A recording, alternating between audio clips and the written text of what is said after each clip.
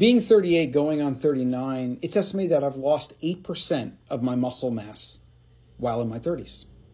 It's estimated about 1% a year. Now, I've noticed I've gotten weaker. Now, I've also trained less, but there's like, you can't hide it. I was stronger in my 20s than my 30s. Simple as that. So to fight back, this is what I'm doing. I'm lifting and moving daily, even if it's only 5 minutes. I'm focusing on eating more protein. More protein. Wild Whey and Noble All-in-One Protein help me with that on a daily basis. Sunlight, lots and lots of sunlight. I need to get more. I just do. I really do. I live in Texas, but I still don't get enough damn sun. Sleep, lots of it. This is pretty much dialed in. I prioritized sleep a long time ago because I'm just so damn miserable when I'm tired that I decided that I was going to make sleep a freaking ritual that I literally never get less than 7 or 8 unless there's something weird going on. And drinking salted water.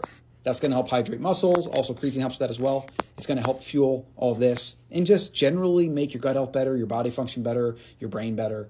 Electrolytes, salt, it's just amazing what it does for you. But if you're 30 or 40 or 50 plus, you are losing your muscle mass every single year. And the single most predictive thing for longevity in humans is muscle mass. It's the single most predictive thing. The more muscle you have, the more likely you are to live a longer life. Okay? So figure out what this routine is for you that you're going to do every single day. Focus on more on maintenance and longevity rather than trying to like win some event or bodybuild or whatever, right?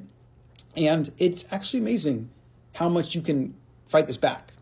I would say there's probably an argument to be made where you could take that 1% a year and knock it down to like 0.1 or 0.01 even if you're really on top of it. And of course, even as you age, you can build muscle and you can go above and beyond. That's a topic for another day.